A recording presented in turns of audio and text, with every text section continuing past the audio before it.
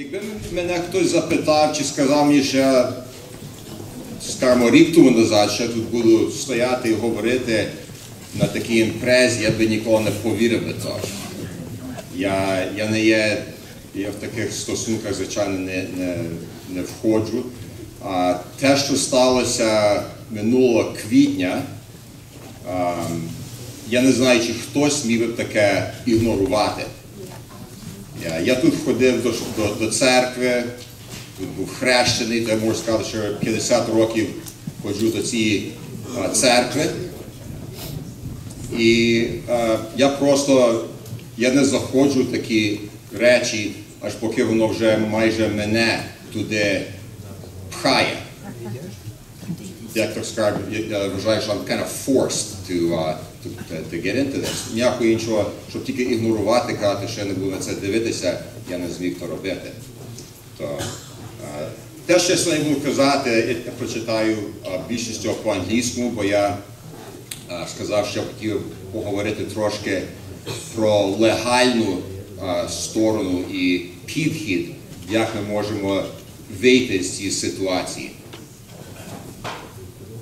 So, good morning. I would like to begin today's talk by first thanking Metropolitan Yurij for his letter dated April 19th, 2012. The letter was so offensive and struck a nerve so strongly that it became the catalyst which galvanized and woke up Ukrainian Orthodox Christians in Canada as well as worldwide. The letter clearly exposed the direction in which our Metropolitan has been trying to lead the UOCC, which I am certain is a destructive one to Ukrainian Orthodox people in Canada as well as abroad. The main idea I will convey today is that the points of agreement signed between the EP and UOCC in 1990 was done illegally, because it went against our charter and bylaws, and that we need to get the agreement declared illegal by a Canadian court of law.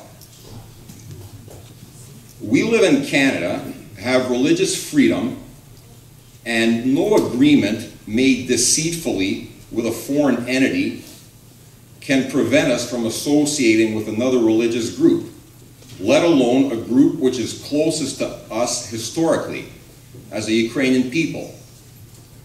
It is both shameful and unconscionable that anyone would even think of attempting this, let alone the people in whom we have put our trust into. Mr. Oris Samets, who held a degree in law, wrote a paper in 1998 titled A Legal Analysis of the Points of Agreement between the Ukrainian Orthodox Church of Canada and the Ecumenical Patriarchate of Constantinople. I will read parts and summarize parts of his paper right now. First, there are 12 points in the agreement. So this is Mr. Samets's analysis now. On May 24th, 1998, Metropolitan Vasily and the Very Reverend Dr. Kravchenko, chairman of the Presidium of the Consistory, were in Ottawa for the arrival of the Patriarch of Constantinople for his Canadian visitation. They took advantage of this to have an information meeting with the parish members of the Ottawa Church.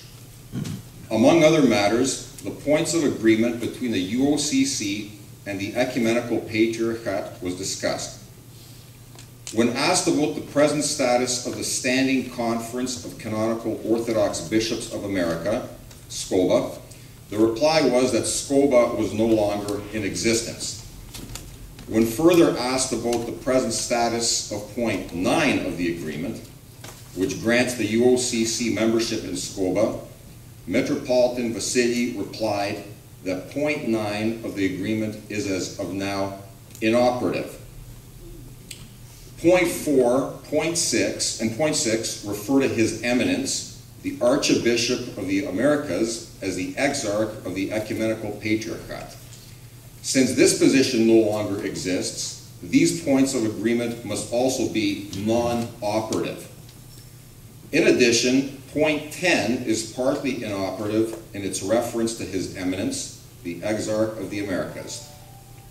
Of the 11 substantive points of agreement, 3 are inoperative and the 4th is partly inoperative.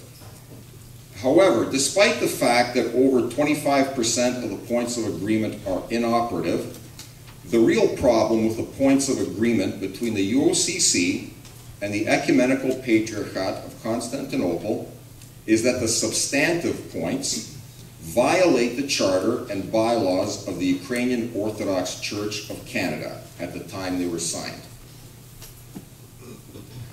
In the preamble to the bylaws, it is stated, the Ukrainian Orthodox Church of Canada is the sole self-governing ecclesiastical organization of Ukrainian Orthodox Christians on the territory of Canada and is governed in all temporal, meaning relating to the material world, and spiritual matters. So temporal and spiritual matters.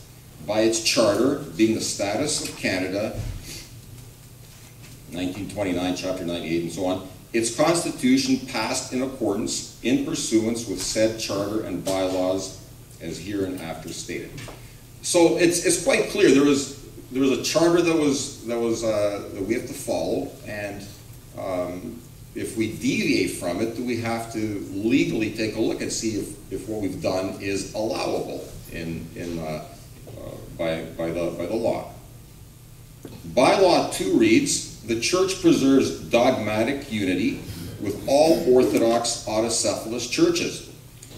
It is equal in rights with them and independent in its polity and administration. To underline the autocephalous position of the Church, the Extraordinary Sobor of August 8th and 9th, 1951, passed a resolution adopting the bylaws in their present form, along with 2 resolutions that form part of the statutes and the bylaws of the UOCC. By the way, this, because I'm learning a lot of these things as I go along, the statutes and bylaws was reprinted in 2008 by the Bratstvo here at the church. This is what it looks like. It's both in Ukrainian and in English. It's the original form. It has not been altered. What it appears that's been happening over the years is that parts simply disappear of the original, and people have nothing to compare it to. So this is what our leaders right now, they wish us to simply forget what was in here before, but it's not going to happen because this has been reprinted, it's new, and now we have something to compare it against.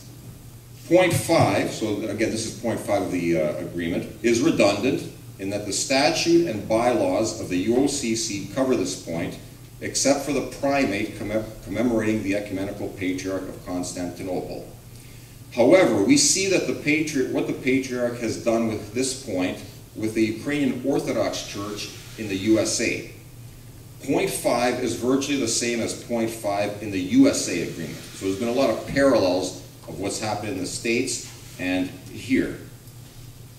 Except the bishops are named Constantine, Metropolitan in the USA, and Archbishop of Chicago, Archbishop Anthony of New York and Washington, D.C., etc. However, the Patriarch saw fit to designate Metropolitan Constantine of Ironopolis and Archbishop Anthony of Hierapolis, and so on.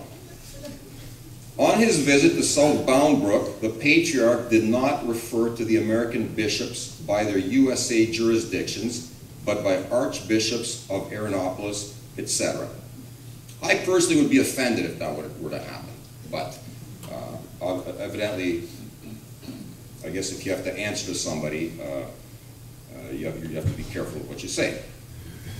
Point 6 of the agreement requires the primate to first consult with the Exarch of the Americas and then submit a slate of candidates for the office of the Metropolitan and bishops to a sobor for approval in the first instance. The names of candidates so approved shall then be submitted to the Holy Sacred Synod of the Ecumenical Patriarch for approval for consecration. This subverts the soborno-pravna principles of our church and is a subtle way of transforming our church into synodal form, with the synod of the Patriarch making the final decision. This clearly contravenes Bylaw 3G and Bylaw 16 of our church. Bylaw 3G reads, "The supreme legislative body of the church in all its temporal and spiritual matters is its sobor. Without limiting its competence, the said sobor considers and makes its decisions in the following matters: appointment and retirement of bishops, and admission of candidates to the episcopacy." Bylaw 16 reads, "The sobor shall elect bishops or candidates to the episcopacy of the church, and shall determine the respective titles, and shall also designate their appropriate duties in their service to the church." Under point 7, the holy myrrh and the holy antiments will be given by the Patriarch to the Metropolitan for distribution. Bylaw 17b reads, "The primate of the church is the first and highest ranking archbishop. As archbishop, in addition to his usual religious responsibilities, he fulfills all duties which pertain only to the office of primate, including blessing of antiments, preparation of holy myrrh." The Ukrainian Orthodox Church of Canada is a corporation, as Patrachuk mentioned earlier, by a special act of the Parliament of Canada. Its powers to enter into agreements are limited by that special act and the bylaws it passes. Any agreement going beyond those powers is void as being ultra vires, i.e. beyond its powers. With this analysis, it becomes abundantly clear that under Canadian law, the Ukrainian Orthodox Church of Canada, a Canadian corporation, did not have the powers to be a party to consummate the agreement headed Points of Agreement between the Ukrainian Greek Orthodox Church of Canada and the Ecumenical Patriarchate of Constantinople. Accordingly, the UOCC should also advise the Patriarchate. Mr. Samatz further stated, "Metropolitan Vasily and Father Yarmus, chairman of the External Relations Commission and also chairman of the Presidium, met with the Patriarchal Synodal Committee of the Inter-Orthodox Issues in Istanbul, Turkey on March 18, 1989. The purpose of the meeting was to discuss the draft points of agreement. The Patriarchal Committee consisted of 6 metropolitans, 1 professor, and an archimandrite who was the secretary of the committee. Metropolitan Christomos was president of the Synodal Committee. In an informational memorandum prepared by Father Yarmus, Metropolitan Christomos is quoted as saying that we commence by asserting that your church and your clergy are canonical, and this question is beyond discussion." So, this is my comment. So before any agreement was made, we were told we were canonical. The points of agreement did not make us canonical. Yet I've heard the term kanonichno, and so forth. I hear a lot of bouncing around, so to speak. It's like you say one thing, they say something else, you say another thing, and it just keeps going back and forth, and it's hard to nail down why exactly did we enter this agreement. I personally am not really sure. I don't see any valid, any good reasons that would outweigh us. Like the benefits, I don't see outweighing the negatives. That would be an understatement. So if canonical recognition was what our church wanted, we had it without entering into the agreement with the Patriarch that was ultra vires. It is unthinkable that our hierarchy, our consistory board, and the External Relations Commission, headed by Father Yarmus, who was also chairman of the Presidium, were not aware that the powers of the Ukrainian Orthodox Church of Canada were limited by its act of incorporation and its bylaws. In a letter dated on September 15, 1989, to Archimandrite Melita Taras, Chief Secretary of the Holy and Sacred Synod of the Ecumenical Patriarchate of Constantinople, forwarding a revised copy of the points of agreement, Father Yarmus states, and he was one of the ones that was instrumental in the signing, "We must be mindful of both our Orthodox Ukrainian Canadian tradition of over 70 years and the laws of the land. In other words, we cannot act contrary to our charter passed by Parliament of Canada in 1929, which states the name of this entity as the Ukrainian Greek Orthodox Church of Canada, nor to our bylaws passed by the Special General Council Sobor in 1951, and revised by the General Council in 1955, which speak of the Ukrainian Orthodox Church of Canada as a metropolia composed of 3 eparchias, dioceses, i.e. as a distinct entity with its appropriate internal structure and organization. However, for reasons unknown, they acted contrary to the charter and the bylaws. The approval of the points of agreement at the 1990 Sobor does not in any way legalize the agreement. So, you can agree and pass stuff, but if it's not legal, it's not legal. Although the Sobor is the supreme legislative body of the Church in all of its temporal and spiritual matters, it cannot assume powers not given to it by its charter and bylaws. There is little likelihood that the Sobor would have approved the points of agreement had it been advised that such action was ultra vires. There was a responsibility on the part of the hierarchy and the consistory board to advise the 1990 Sobor. Whether this was done willfully or through ignorance, I'm not in a position to determine.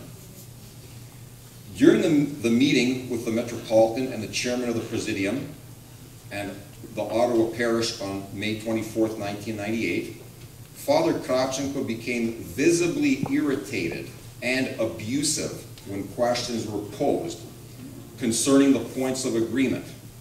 Father Kravchenko asked the question, "Are you trying to teach me about the agreement?" Implying that he was fully knowledgeable about the agreement, and we were not. There are no advantages in the UOCC coming under the omphoron of the Patriarch of Constantinople. Patriarch Bartholomew claims only 3.5 million Orthodox faithful.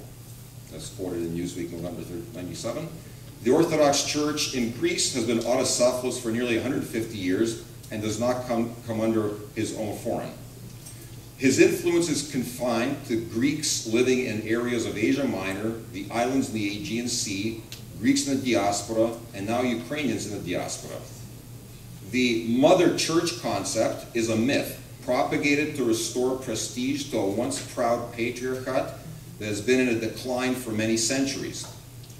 How can a Canadian Ukrainian Orthodox Church refer to the Patriarchate of Constantinople as the mother church, when over 3 centuries ago it sold our real mother church in Ukraine to the Moscow Patriarchate?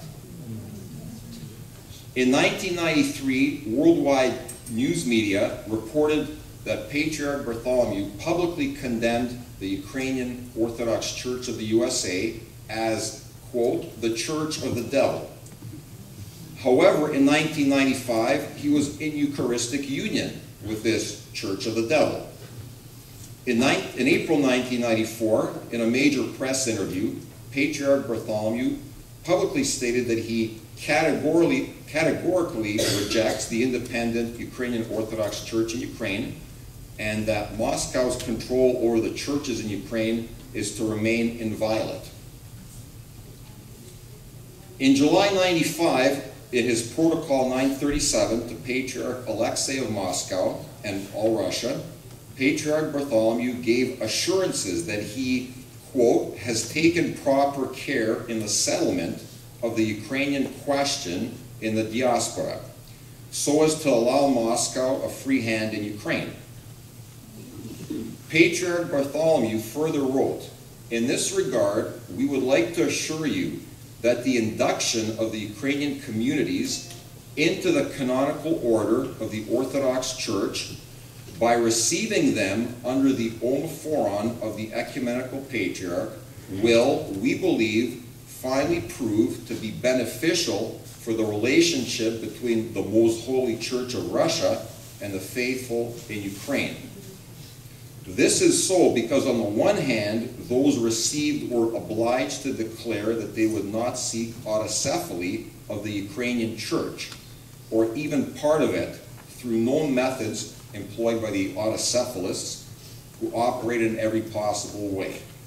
On the other hand, it is no longer possible for them to cooperate, that's us, or commune with schismatic Ukrainian groups which are out of communion with the Orthodox Church without bearing harm to themselves. So my question is, who was this agreement beneficial for? Another example of Patriarch Bartholomew's machinations was his visit to Odessa to meet with Moscow's Patriarch Alexei and Metropolitan Volodymyr of the Ukrainian Orthodox Church Moscow Patriarchate in September 1997.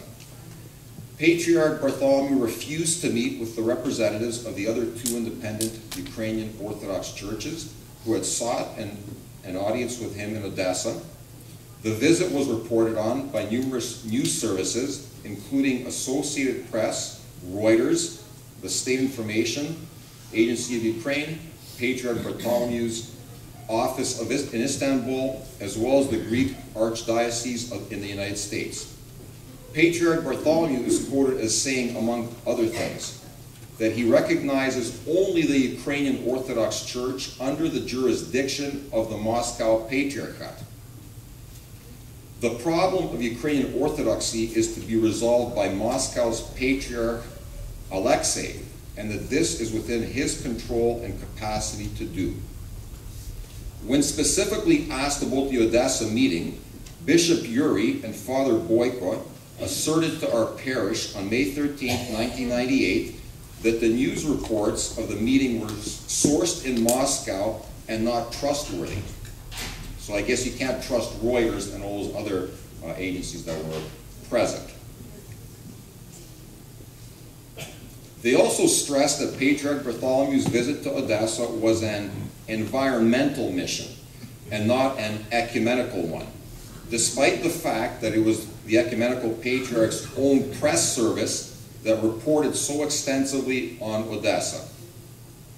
I have had the opportunity to research the agreement with the Ecumenical Patriarchate with many of my legal colleagues before I prepared and wrote this analysis. Your brother in Christ, Oris Samats.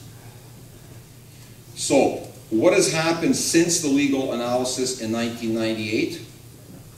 There were amendments made to the UOCC Charter in 1990. The bylaws in English were amended in 2010. I was told that in order to be in effect, the new bylaws are not fully legal until accepted in both languages by a sobor.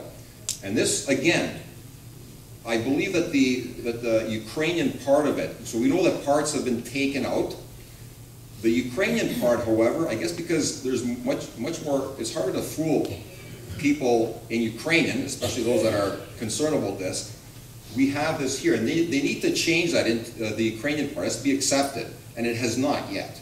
So I think we have to be very vigilant and make sure that it doesn't get accepted unless it's in its original form. And so I say this is good because we can prevent the Ukrainian version of the bylaws from being passed, and therefore making the new bylaws, which are harmful to us, not in effect. In conclusion, our hierarchy is responsible for a very bad deal with the EP. The negatives of the deal far outweigh any benefits it has brought the UOCC. I stand before you here today in my Ukrainian shirt. I put this on for a reason today, because my Ukrainian heritage and my Ukrainian Orthodox faith are equally important to me. Look at our churches. They have halls built for Ukrainian cultural events. Ukrainian culture and religion go hand in hand. UOCC parishioners will simply not allow the two to be separated. I've heard about pan-Orthodoxy, didn't know what that was either. Read about it? Pan-Orthodoxy, in my belief, is a failed idea for a multicultural country like Canada. So to our priests who are helping support this failed idea, the ones that are, I ask you to reconsider your position because you will get little support from UOCC members, I believe. And by the way, when you use the internet and you Google for presidents, for example, of local area pan-Orthodoxy, you may be surprised to find who's there. I certainly was. To Metropolitan Yurij, you perceive that the EP is your boss. I remember him saying this at the end of when he was here. To this belief of yours, I emphatically state, he is not. It is time you take the responsibility that was entrusted to you by the people. You are the only boss that the UOCC has. Our charter and parishioners demand it. If our polite requests fall on deaf ears, which it seems that this has been the case so far, then we will have no choice but to use more forceful measures. Metropolitan Yurij, for example, just personally, has not answered even one of my emails that I sent to him since April. It was discussed today that there seems to be a lack of willingness of communication on the part of our hierarchy.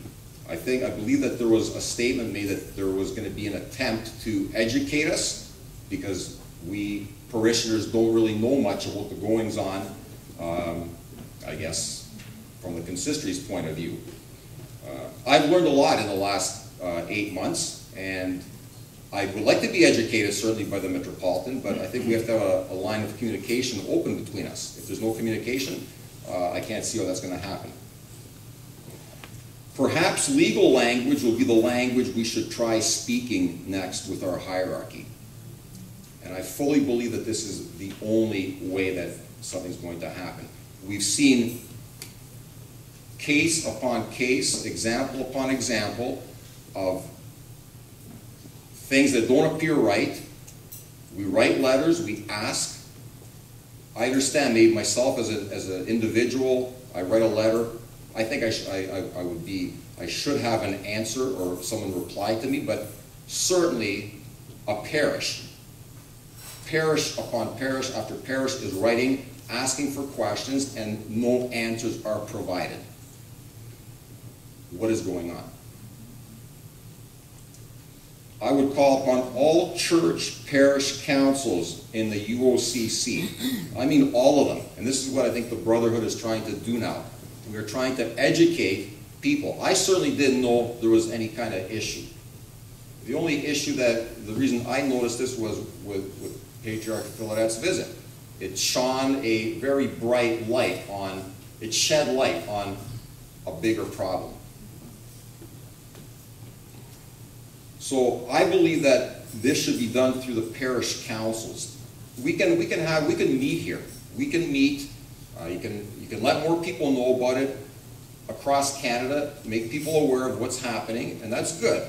But ultimately, it has to be the parish councils who are empowered to act, to retain a lawyer, to make the demands, have a more current analysis of the legal implications of all this. You know, the consistory, it seems that when they have meetings, or when there's some kind of meeting, when Metropolitan Yurij was here at the end of April, there's a lawyer there. We don't seem to have a lawyer that's up to speed with all this, that can counter what they're saying. They'll say something, it's kind of hard to answer if you don't know all the legal implications. So, I believe that if the church parish councils in the UOCC meet together in the near future and in a united front launch a legal challenge to have the agreement with the EP declared illegal. That's the only way. Now, we don't have to do this in an antagonistic way. We simply say, we believe that this, we've had several legal analyses over the years. Let's have a look at it. And if there is a problem, if there's something that's not right, let's get a ruling on it. Because after all, we are supposed to be following the charter and the bylaws. So, thank you.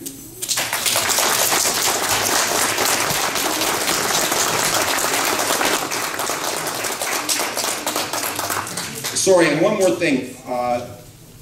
I want to thank Yurij and others that, because it seems like there's a bit of a void here, like so much, when you look at the history, this has gone on for at least since 1990, so that's 22 years.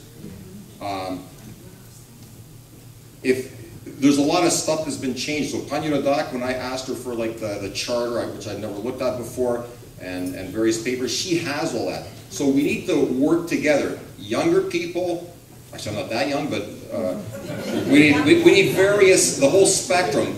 The people that have most experience to the people that have sort of medium experience, and then bring in people that need to learn, because I'm sure if people really find out what's going on, they're going to say, are you kidding me? Is that really what's happening? We have to keep having these seminars, educate people, and we need to work together so the people that have all the experience and knowledge can pass that on to the others. Thank you.